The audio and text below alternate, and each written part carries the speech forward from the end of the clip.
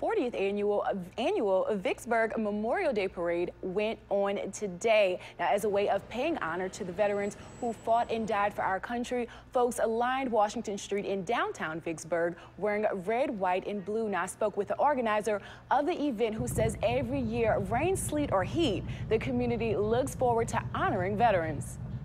Forward to it, the community looks forward to it. It's just a community event. And I feel strongly about it because I feel that, I'm not a veteran, but I feel strongly about giving the veterans the recognition that's due to them.